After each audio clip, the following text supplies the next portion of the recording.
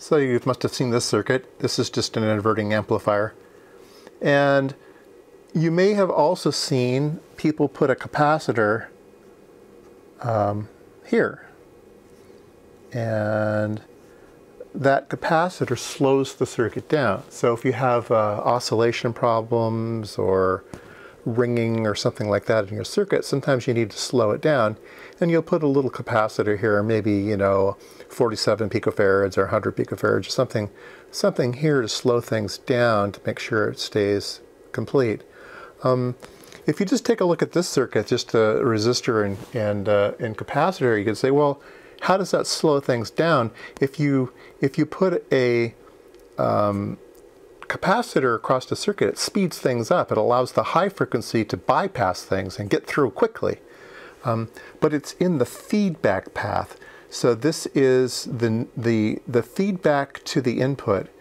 And so you can think of this circuit as doing the opposite of what it normally would do, because you're feeding it back to the input. So you're saying that I'm going to take this high frequency that's here, feed it back to the input, and that will cancel out the other side. So it allows you to do kind of the opposite things. Think about this circuit and why that capacitor does what it does. So if things do the opposite when they're in a feedback path that they normally would do in a non-feedback path, we can use that to our advantage. So remember our 10K 0.01 microfarad twin T filter. We saw this attenuating the response of the circuit at 2 kilohertz. So it had low gain at 2 kilohertz and high gain everywhere else. So it was a notch filter.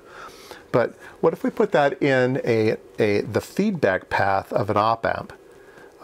So this is just a follower circuit for an op-amp, unity gain.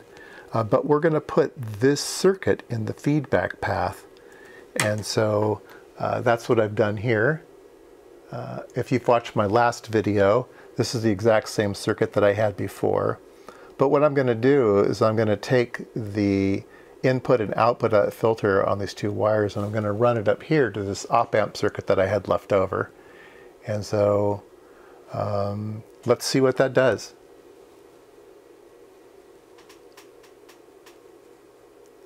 There we go. So if you remembered what the notch filter looks like, this is just the inversion of that notch filter. So we're getting gain at 2 kilohertz instead of attenuation at 2 kilohertz. So the same circuit can do two different things depending on how you use it. So this would be a good circuit to boost things. So you wanted maybe at a low frequency, you wanted to boost some things to make it sound bassier, or your microphone was lacking in some frequency. So a very good trick.